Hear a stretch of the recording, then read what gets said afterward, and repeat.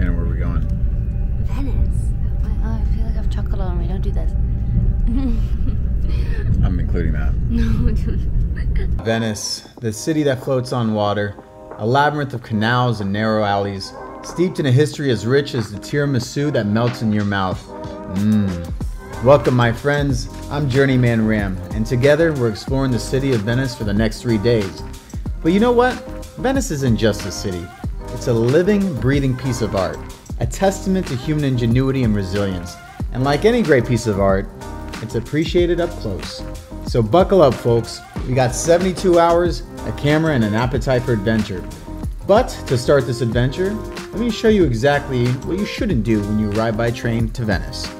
All right, guys, so we just took a train ride from Lake Como, a direct train to Venice. And we are in Venice, which is pretty fucking awesome. We're seeing a lot on this trip here. And this guy just came up to us, and it's a porter service. So what they do, since it's all, you know, pretty much done through boats, is they take your luggage to the hotel, and I believe we just walk and meet him there with the luggage. So hopefully that's what he's doing, and hopefully he's not stealing our luggage right now. What? We're gonna go with him. Yeah, I know. Oh. I'm just thinking, like, what if he's just like, I don't know. Just a random guy. I don't know what he could be doing. If you didn't hear Shan, she said, I need to have more trust in people. While I usually agree with her, in this moment, I was actually right. See, these porter guys, they don't take your luggage to the hotel. For $20 US, they take it about 50 feet away, just about right here to the first canal, where you will then load your luggage on a boat that will then take you to your hotel, which also costs like 80 bucks. So word of advice, don't use the porter service. But for now, let's go back to the point right before I found out I was getting ripped off. I don't know, you don't know. Things still going?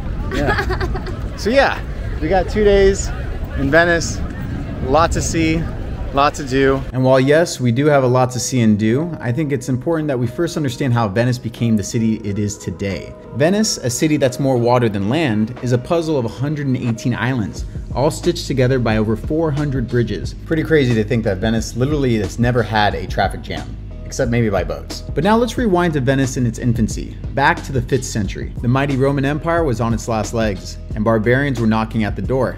The people of the Veneto mainland, looking for a safe haven, found it in the islands of the Venetian lagoon. They were the unwitting founders of what would become a maritime powerhouse. They built the foundation of Venice by driving long wooden poles into the marshy land, creating a solid base for the buildings. This is why Venice seems to be floating on water. And get this, the iconic St. Mark's Basilica is standing on a staggering 1 million wooden piles. It's crazy. Fast forward to the 13th century, and Venice was a city-state to be reckoned with. A titan of international trade, it was the perfect bridge between East and West. This was truly the golden age of Venice, a time of flourishing art, architecture, and commerce. And here's a little nugget for you. Venice was the home of the world's first public casino. Established in 1638, the Ridotto was the place to be if you were feeling lucky. Move over, Vegas. Today, Venice stands as a testament to endurance, a city that sprang from the lagoon and stood against the tides of time. Now that we know a little bit about Venice's backstory, it's now 2023, and Shannon and I are trying to find our hotel. While Venice is small enough to walk end to end in just a few hours, it is easy to get lost. If you're only in Venice for a few days, the neighborhood you decide to stay in will make sightseeing a whole lot easier.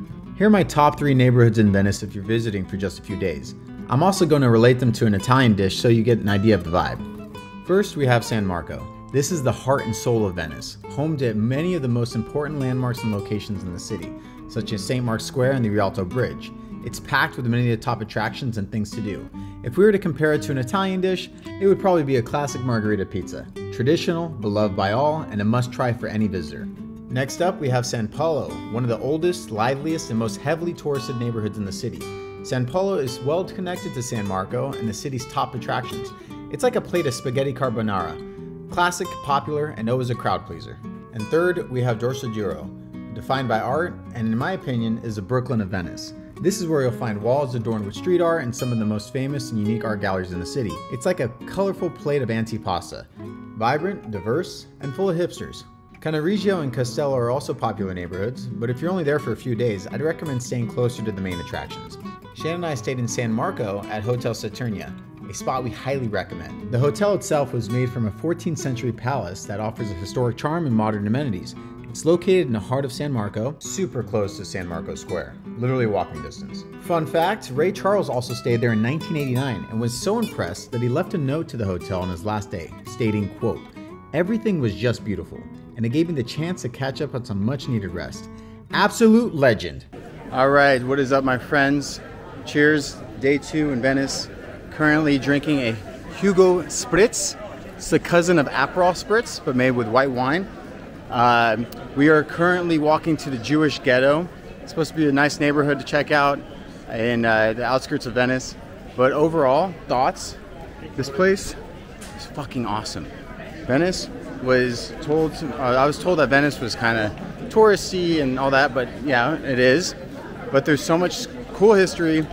There's so many cool little streets and alleyways. Epic, just music everywhere. It's just such a unique city with all the canals.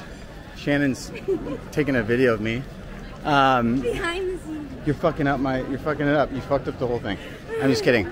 But yeah, if you guys remember from the first video I posted when we got in from the train station, do not use one of those guys that take your luggage bags because it's a scam. Shannon thought she could trust it. Don't trust it. Don't use those guys. But do come to Venice. We're gonna post some more stuff. We're actually going to the Venice Film Festival tonight, which is happening this week, once a year. We happen to be this week, so we're going. And then other than that, there's a gondola race we might have to check out. And we want to go on a gondola ourselves, so stay tuned, y'all. All right, so we got the Venice Film Festival and the gondola race on the itinerary. But those only happen once a year. So I'm gonna start with some of the most obvious things you gotta see. First, you have to check out Piazza San Marco. It's the main square you'll see everyone hanging out in and is home to some of Venice's crown jewels, St. Mark's Basilica, the Campanile, and Doge's Palace. St. Mark's Basilica, Venice's symbol of wealth and power, is a marvel of architecture, a blend of east and west that tells Venice's golden age. It was originally built to store St. Mark's relics, and when I say relics, I mean his dead body that was stolen from Alexandria, Egypt when it came under Muslim control. This story is even depicted in the stained glass of the basilica that you can see for yourself. Just a short walk from the basilica, you'll find Doge's Palace. Doge's Palace was the residence of the Doge. No, not that Doge. This Doge was the elected leader of the Venetian Republic. One weird thing about it though, is that it also contained the city's prisons, which is connected to the palace by the Bridge of Sighs. It is said the name comes from the prisoners sighing at their last view of Venice as they crossed the bridge. Pretty sad to think about. But no more prison talk. No one's getting arrested on this trip. It's time to find a gondola to show you guys what it's all about. All right, so obviously one of the main things you do in Venice is go on a gondola, which is what we're on right now. We're currently going under the Rialto Bridge. It's the most famous, biggest bridge in Venice. And you can see on the right and left, there's a whole bunch of people lined up like they're watching me and Shannon drink this wine. That's not the case. It's actually, there's a gondola race going on this big ass canal. This is also the largest canal in Venice. It's called the Grand Canal. And it seems like that's what everyone's lining up for, is to watch the gondola racers. So seems like a cool thing to watch. Recommend doing it. I know it's kind of cliche, but pretty cool. So look how much we're leaning just to get under this bridge. If we were to stand upright, the gondola would hit the top of it. So just goes to show it's a technique. He's tipping.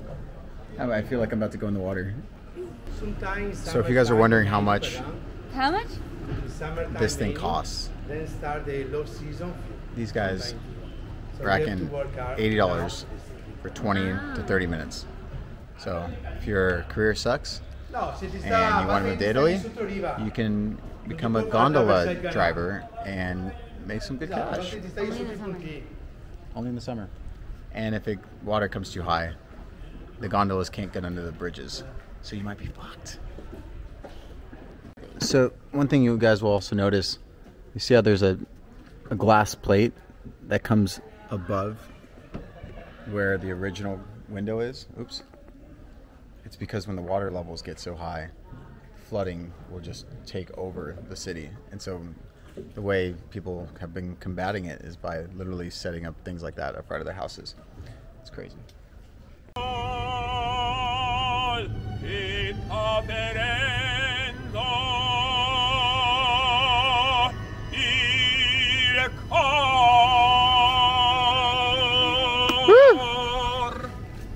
Beautiful.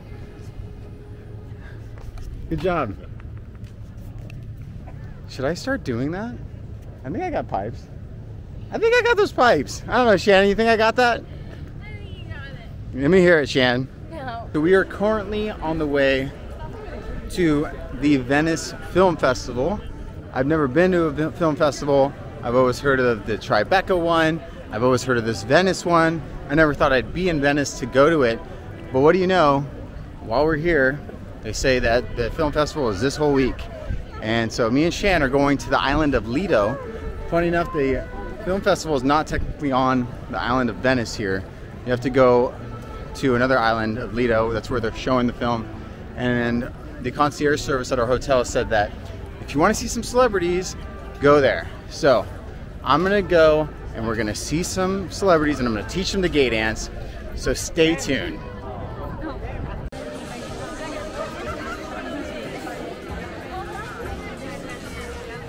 All right, guys, we are here live at the 79th annual Venice Film Festival. We just got here and we watched a movie and it was pretty cool. It was that one actually right there with Penelope Cruz. It's called Jimenezita, I think. Good movie, I liked it. Shannon cried. But we're trying to figure out what's going on here. There's a whole bunch of people, it seems like they're waiting for someone. Might be a celebrity or something. This is pretty cool. This is where the red carpet is and all the celebrities come out at. You see on the news. I guess that's another theater. I have no idea what's in there. But me and Shannon are curious and we want to figure out what these people are waiting for. So Shannon's gonna go ask. Let's go ask. Let's go ask. All right, Shannon, let's see what you got. Can I ask you something? Why are you guys sitting? What are you waiting for? Where? Colin Farrell? Was he coming out? Tomorrow. Oh. So you stay here for tomorrow? Yes, because there are Harry Styles fans. Oh, you Harry Styles is coming tomorrow? So you're sleeping here? So if we go away, they take our place. Oh. Wow. Oh, wow. So you want to get the front row spot? Yes, yes. Wow. Well, I think you guys are good. You guys are, that's funny. Should we stay? I'm here just for him, For Harry Styles? for Colin. Colin. Okay. We got some Colin fans here. Cool. Well, thank you. Yeah, they're good. You got some big fans. Yeah.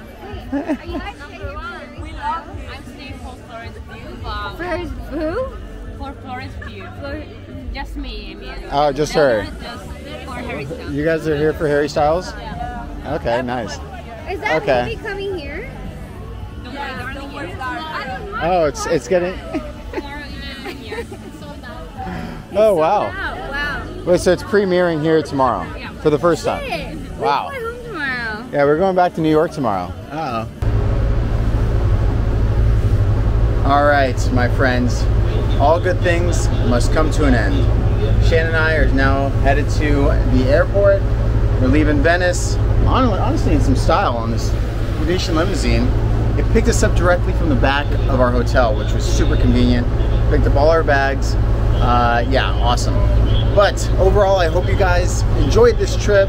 We saw a lot, did a lot, met a lot of cool people, and hopefully it gave you guys some inspiration to come to Italy on your next trip and see all the beautiful things this country has to offer. If you liked it, please like this video and subscribe, and please stay tuned for some more content and videos. Shan, anything to say? What an epic trip. There you go. All right, Journeyman Ram out. Peace, y'all.